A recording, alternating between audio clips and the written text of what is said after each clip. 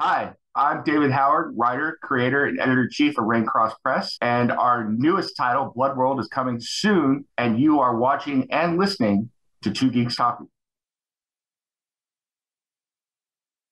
Good morning, afternoon, evening, everyone. Two Geeks Talking is an entertainment industry interview show where we interview the creative people from the comic, film, TV, movie, and video game industries. Of course, I'm your host, Kurt Sasso. We are joined today in this brand new year with amazing and talented and creative people on Two Geeks Talking, of course, with another one-on-one interview that everyone has known and loved for the past 15 years. So who is our guest today? Our guest today is the editor-in-chief as well as a writer for Raincross Press. He is a very talented individual at that. We'll get into what he's doing currently, of course, with his new series called Blood World. We're joined today by the ever-talented David Howard. How are you doing today? Great. How are you doing? I'm so happy to be here. So happy to kick off the new year. Let's do it. Let's have some fun because I always love new and talented people that come on the show, and you're just the next one in a long line of people that have been on here in the past 15 years. For those that don't know anything about yourself as a creative person, tell us who you are and what you're bringing to Two Geeks Talking. My name is Dave Howard. I'm a writer primarily. I do some video editing, but my primary creative outlet is writing. And not only do I write comic book, I also write novels and short stories and poetry. I just had my first novel come out recently this month, a horror novel called The Long Game. My company, Raincross Press, that I'm editor-in-chief of, we're working on a new project called Blood World. And I have a comic book series out with another company as well, ASAP Imagination. I'm keeping busy. Well, hey, it's better to be busy in a new year than it is to be just finding out what you want to accomplish. So I'm glad you're doing that. So tell us a little bit about Raincross Press and how that all came about. The name Raincross Press, it's named after the city I live in. I live here in Riverside in Southern California. It's a moderately sized town east of Los Angeles. The symbol of our city is the Raincross. And if you look at our website, that's down there, raincrosspress.com. Our logo is up there and it has a symbol of our city there. Originally, it was an imprint that I used, kind of a doing business as when I was writing. And I had this idea for Blood World, which was really originally going to be a set of novels. I'm one of those people that loves to write history and all the backstory of something. And I wrote over 200 pages of history for these novels, over 500 years of history going back. And I was looking at it all and I was like, I got a lot here and I don't have a lot of time to do all these novels. I'm doing another novel series. I was like, this would be really good as a graphic format. And there's so much here that it would kind of be wasted just on me. And I knew a bunch of other talented writers. And so I decided to expand it and they loved the idea. So we created this graphic magazine called Blood World that's going to come out. And that's how it got started. And then I was like, well, I need a way to get this out there. I did something I never thought I'd do. And I took the leap, turned Raincross into an LLC and actually publishing business. That's a big jump, especially when you're trying to realize a dream that you've had for a long time and that you've been successful in as well. Absolutely. It was scary. I'll be perfectly honest with everybody out there. It still is scary to a certain degree, but it's fun. It's a fun kind of scary. Well, let's talk about the team then that you have around with Blood World specifically, because originally when you signed up for this show, you wanted to have at least 6 people on. Time-wise, it would be a little tight. Who is on this team? Because you had so many amazing and talented people that I was like, oh, I recognize a lot of these names. And to be perfectly honest with you, the team has just grown since then. I guess I decided to jump in both feet in the deep end. I've always been inspired by magazines like 2000 AD and heavy metal, and that's really what we're kind of patterning ourselves after. My long-term vision of success would be to have something that's as successful as that. I know that is the goal, the bar way up here. That was the vision here, is to have an anthology that has all these stories in the Blood World universe. So I brought in a number of writers first, and we started writing stories and kicking around ideas, and I told them about my ideas. First to come in was a group of people that I know through a podcast that we do. We do several podcasts for Comic Crusaders. That was David Taylor II, Jeff Bracey, and Steve Sellers. Those three, we've been associated with each other and friends with each other for several years now. I really respect them creatively, and they love the whole idea. And then Steve introduced me to Mike Nunneley of Omen Comics, and we've gotten to be very good friends as well. And so Mike came in as well, and I talked to him about it, and he was incredibly excited about this as well. And this is his first time writing for somebody else. They came in and started pitching ideas and pitching stories, and we kicked that around. We got that all going, and I've written several stories for the issue as well. It came time for artists, and so the magazine right now is slated to be over 80 pages in length. One artist, that would take a long time to do. Plus, one of the things I loved about 2000 AD is it always highlighted new artists, lots of different art styles. And so we went out there and started interviewing, and we've got people from all over the world. So we've got an artist who goes by the creative name Kostmeyer in the UK. We've got a artist studio, Sammy Crown Studios out of South Africa. We've got an artist named Brian Wilson, who's up in the Pacific Northwest. Jeff Bracey is also an artist as well as being a writer, and he's illustrating his own story. We've got a number of different artists working on there. Our letterer is out of Argentina. So we're really a global operation here. So it's pretty cool. A lot of people I talk with either find their creative partners through Reddit, through online forums, through wherever they find them. And it's a truly worldwide phenomenon, especially with so many publishing companies that have come on the show in the past as well, too. So find amazing talent where you can find it and pay them well, and you'll be set. Absolutely. And I have to say, it's, one of my goals, besides wanting to put out a successful magazine and be successful at this and grow it and get bigger and bigger, is that one thing I loved about 2000 AD is there always this showcase for new talent. And sometimes that talent stayed there, and sometimes that talent went on to bigger and better things. And, we've got some incredibly talented artists on this magazine, this first issue. And if they go on to bigger and better stuff, I say, God bless, I hope that you go on and be successful. Just don't forget about us, So you always remember your first comic or your first creation that you've ever done here as well, too. For yourself as a creative person that you are, whether it's as writing for prose or for comics, what was the hardest part about being a writer? Is it the beginning, the middle, or the end of your process? I would definitely say it's the end. The beginning is difficult because to go from the idea phase to actually getting going, sometimes for me, at least, it takes a little bit of kick in the butt because I could sit there and just ruminate on story ideas forever. To actually sit down and start the work, getting it on the page, not dwelling on it. Sometimes I dwell on each word and it's like, no, I got to get it out of my head and onto the screen first. But the ending is the most difficult, is really letting it go. I can get very, there's no other better way to put it. I get anal about trying to craft each word. And it's like at some point, you got to let that baby go and let it go out into the world and stand on its own. So your thesaurus can only help you so much, right? Exactly. Plus, you drive editors crazy that way if you keep doing that all the time. Eventually the editor's like, look, I've edited this thing about 20 times. It's time to let this thing go. Revision 46B / whatever, I changed this period to double space. Sorry, Exactly. Then let's look at the world of Blood World. From the images I've seen and synopsis I've been able to read as well, it looks like a sci-fi epic. It looks like kind of Blade Runner-esque. But tell us what Blood World is all about. Originally, it was called Blood World because my original novels were going to be set around this one group within the universe called the Soul Scientific Symposium. And everything about this particular group, they are trying to perfect humanity through genetic engineering. And their whole civilization is based around the moons of Saturn and things like that. So it was called Blood World because it was like Gattaca on steroids, if you're familiar with that movie. In order to flesh out the world that I was building around, I created different other organizations. I needed to figure out what was going on Earth and why there was a group of people out on Saturn. I started writing all the backstory. The name stuck around, Blood World, but the focus definitely shifted. There's three main, they're protagonists and antagonists, three power players: the Terran Federation, which is the old Earth, S3 around Saturn, and the Ganymede Monarchy around Jupiter. And it is Blade Runner, but it's also very much, I think the best way I could describe it is if you took Game of Thrones and combined it with Dune and put in some elements of Blade Runner and Gattaca, you got a pretty good idea what's going on. It really is a sci-fi epic where some of the stories deal with very high level maneuvering and politics and things that are happening on a solar system scale, while some of the stories are really focusing on individuals and they're getting by in life in what is current year 2587 and how they're living and the different circumstances they find themselves in these different places in the solar system. The tagline I gave our writers when writing was 300 billion people live in Blood World and there's 300 billion stories we could tell. Go find one and tell it. Sounds like my tagline I use for the show. Everyone has a story to tell. It's up to me to help bring that out.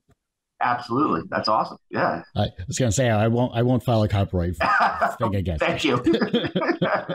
The words are definitely powerful. And speaking of which, what was the first time you experienced where language had power?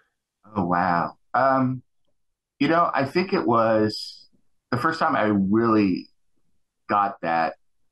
And this is going to be funny. I always loved poetry. When I was in high school, I fell in love with Elizabethan sonnets. I'm a weirdo. I like writing in iambic pentameter and following a format for Elizabethan sonnets and everything. Mm-hmm. And so I was trying to get this one girl to go out with me, and I wrote her a love poem in Elizabethan sonnet, and it worked.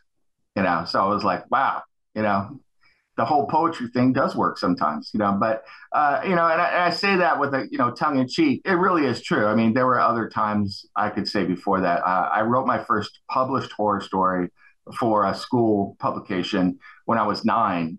And I legitimately scared my mom and dad with the story. I'm surprised I wasn't in psychological counseling. But what was the title of that, if you can recall? The Curse of Talkwitz. It's a local Native American legend around here. I'm Native American. I love that kind of stuff. And there's a mountain out here called Talkwitz Peak, and it's named after an evil spirit in their tradition. Several landmarks that have what looks like a face in it and stuff. And so I wrote this whole story about settlers coming to California, and they encountered the curse of Talkwitz and stuff like that, and it didn't end well for the settlers. So I'm sure it was justifiable. Yes. What's the wisest piece of advice, or what's the most bullshit piece of advice that you've ever received that has stuck with you? But what's the second wisest piece of advice that you've received that has stuck with you in your journey as a creative person? Wow.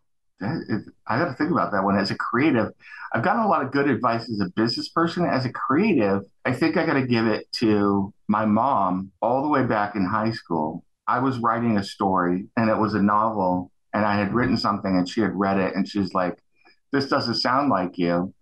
And I said, "Well, no one's going to want to read it if I write the way I want to write." And I hadn't even thought about this until you just brought this up. I hadn't thought about this a long time. And she told me, "You need to write what you want to write the way you write it, and then let the chips fall where they may." And that was probably some of the best creative advice I've ever gotten. Taking criticism I think it's important. I love when people criticize my stuff because it allows me to analyze. And that's the third best piece of advice, is my wife always tells me, it's not about you. She's like, check your ego at the door. My wife is probably my hardest critic, and I appreciate it. Write the stuff that you want to write the way you want to write it, and then be open to feedback, be open to criticism, so those, number 2 and 3 are probably the biggest things, and have been huge, because it's easy to have a thin skin sometimes when you're creative. It really is. And that's a hard part. Most people out there, when they criticize your work, they're doing it because they have an honest comment to give you. So as a business owner, then, what challenges are you currently facing that you will succeed in 2023?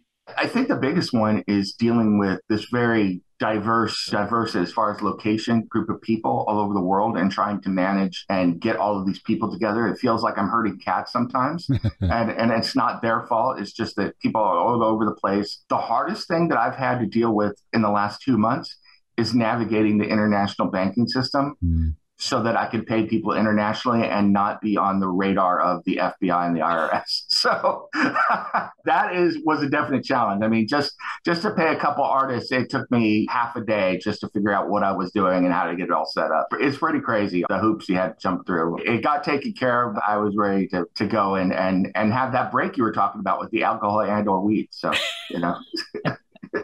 Being a creative person aside, they already see our search history. I mean, banking is the least of their concerns, I think.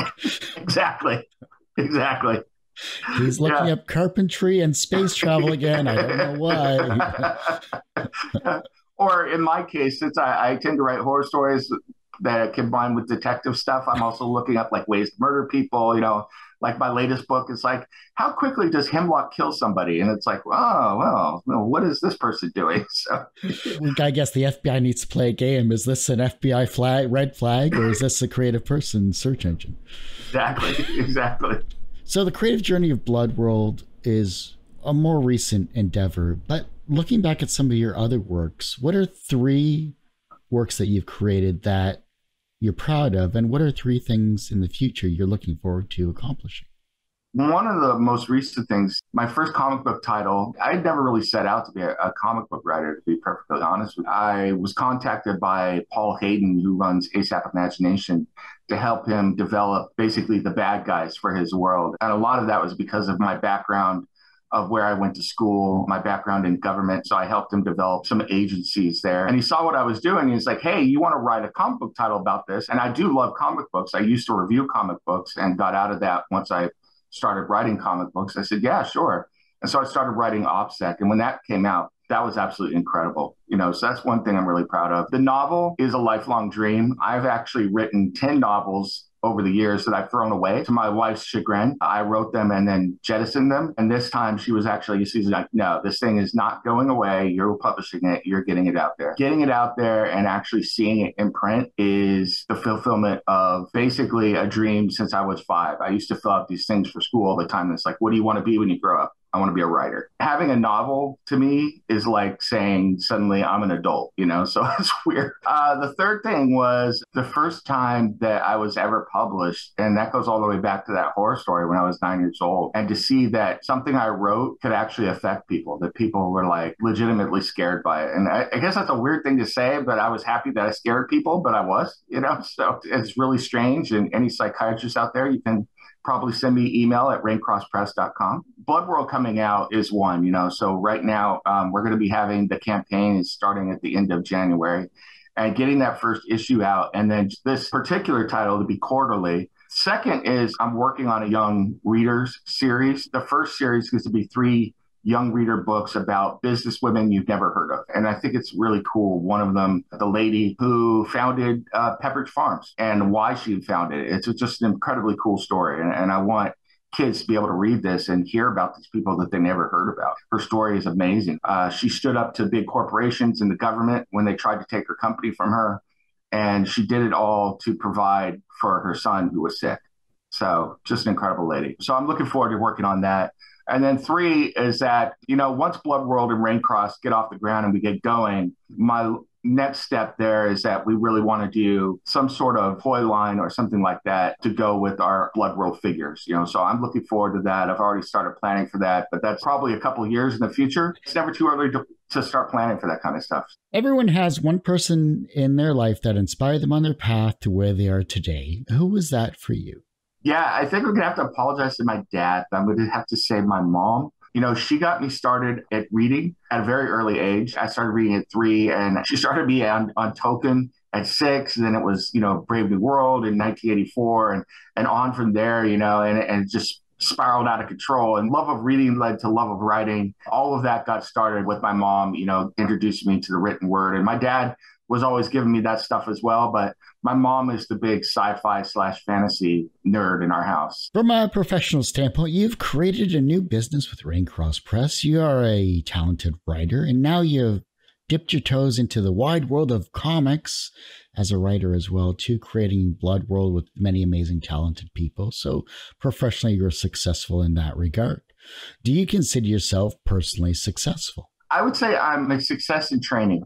I'm always learning new stuff, which is great, frustrating sometimes. I think one of the things that's a good and a bad for me is that I'm never satisfied. It's like I'll be satisfied for a little bit and then I want to do the next thing. And so it drives me. Sometimes I got to sit back and be like, whoa, this year, I have to take stock of, what I've accomplished this year. And it was a lot. That just means that I want to do more next year. So bigger and better things, but I got to sit back and enjoy the stuff that I've done as well. So, yeah, so I see success in training.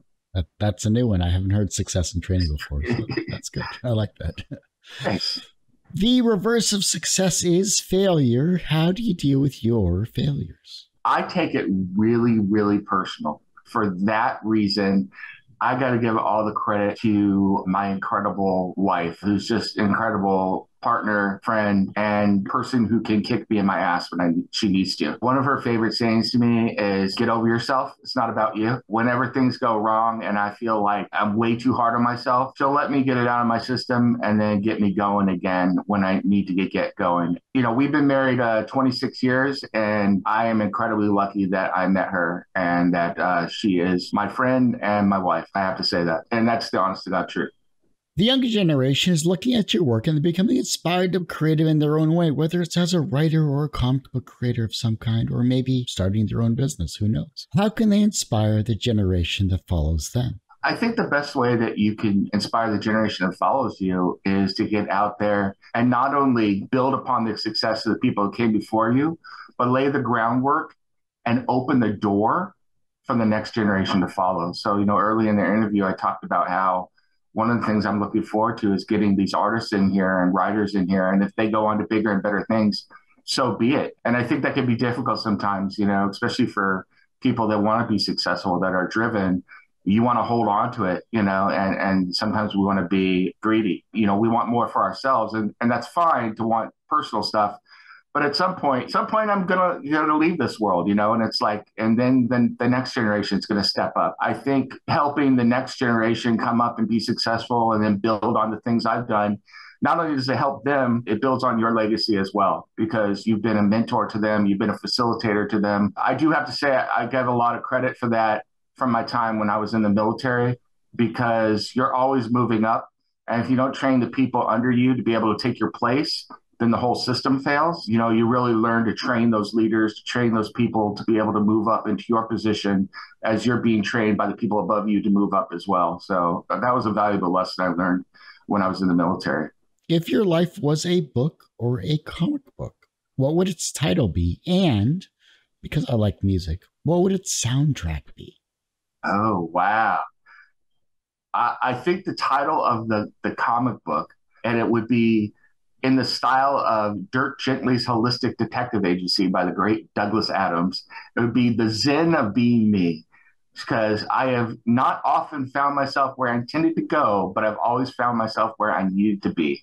So that is basically the story of my life. The soundtrack, it would be a lot of my playlists, which would be an eclectic mix of music from everything from rap to heavy metal to classical music, and with a little bit of show tunes thrown in as well. So we have similar tastes. Awesome. I mean, do you have your towel available as well? Just saying.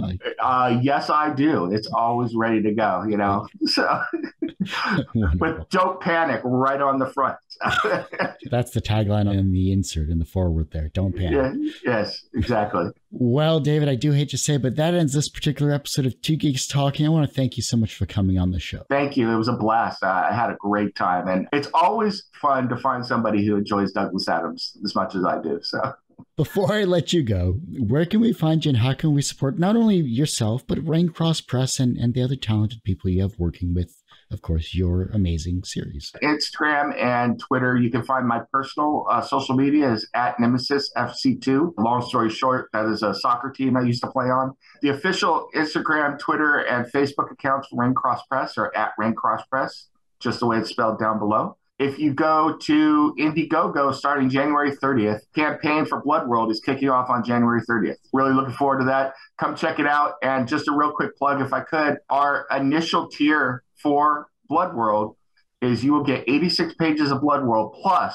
2 free comic books from various creators that have donated the comic books to us. So you'll get over 120 pages of content for $10 digitally. Come check it out. Well, like I said, that ends this particular episode of Two Geeks Talking. You can, of course, find this interview and 1,000+ others quite literally on our website, tgtmedia.com, or our more updated website, youtube.com/c/TGT Media. We do have our podcast back as of this year, which is all of 2022 is uploaded currently. Our twogeekstalking.podbean.com. You can find it on every single streaming service available. And as I say every week, everyone has a story to tell. It's up to me to help bring that out. Thanks for listening and watching on Two Geeks Talking.